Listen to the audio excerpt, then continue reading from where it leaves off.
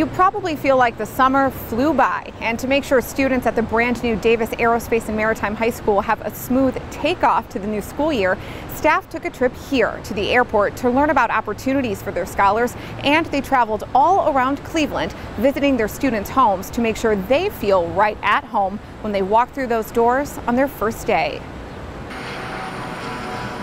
The sky's the limit at the brand new Davis Aerospace and Maritime High School in downtown Cleveland.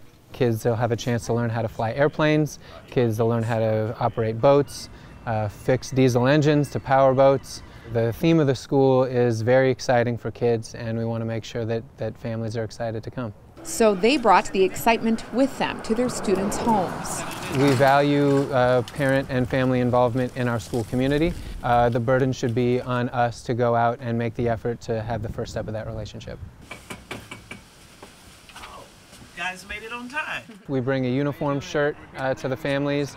We have some information and a calendar about the school, but more importantly, we talk to the kids and get to know the families and get to know their interest in selecting to come to our school. It was an easy selection for Naomi Hunt. The 9th grader already knows she wants to be a pilot and is thrilled to be in the inaugural class of students at Davis A&M. I'm excited to start school at Davis because it's a different school, and them coming, showing that they really care about the kids and our experience at school. It seems fun, and I always liked airplanes, and it's different, and I feel like I'll really enjoy it there. Her grandmother and legal guardian thinks it's a great fit too. She appreciated the home visit and feels like she's built a relationship with the staff already.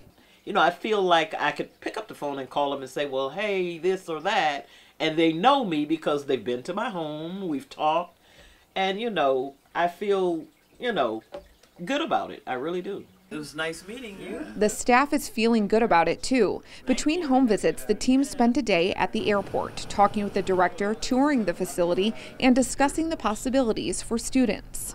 Learning about the types of skills and the types of habits that are important for airport employees. And this will inform our teachers when they're designing curriculum and creating authentic experiences for our kids. We are trying to figure out the best ways to engage students and make them curious, make them challenged, help them solve problems together, and figure out where they want to be. Plus, just being a founding teacher of a brand new school is really exciting because we get to really create the school around our students and what they want and what we really want them to achieve. And Naomi is flying high, ready to achieve her dreams. Having flight simulators and stuff, I feel like that's just preparing us for what we want to do in the future, and they're just taking it to a next level, and that shows how much they really care and how much they want us to succeed.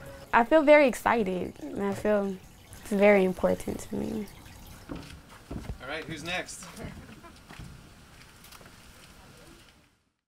Davis A&M begins classes on August 9th, and most of the district starts August 14th.